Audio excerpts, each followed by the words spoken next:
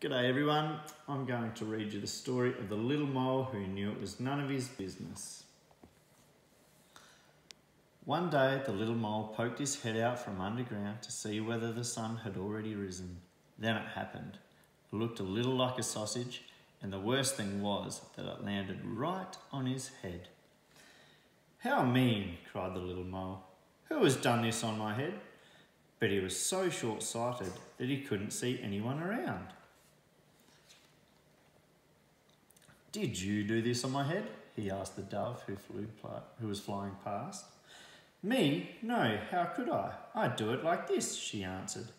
And splish-plish, a moist white blob landed on the ground right next to the little mole. His right leg was splashed with white. "Did you do this on my head?" he asked the horse who was grazing in the pasture.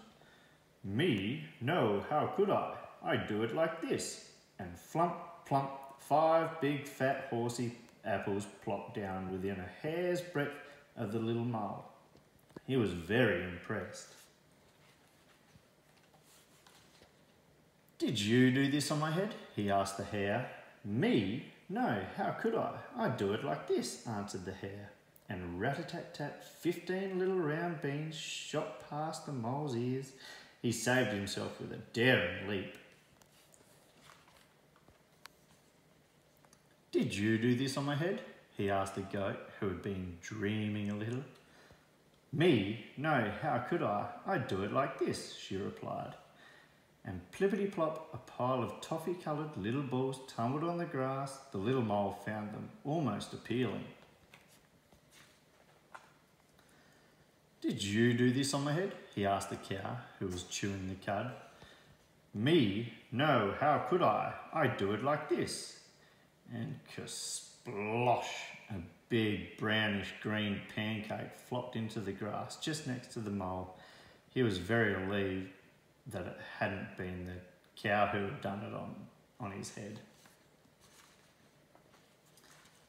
"Did you do this on my head?" he asked the pig. "Me? No, how could I? I'd do it like this," replied the pig. And plop splat, a little soft brown pile fell on the grass. The mole held his nose.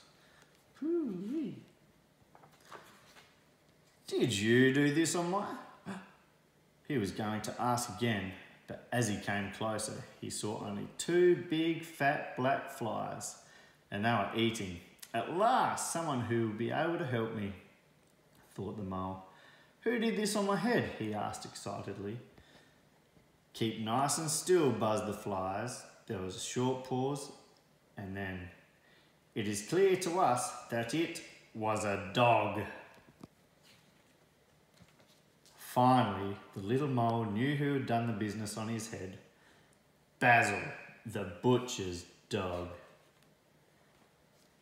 Quick as a flash, he climbed onto Basil's kennel and plink, a tiny black sausage landed right on top of the dog's head. Satisfied at last, the little mole disappeared happily into his hole underground. The end.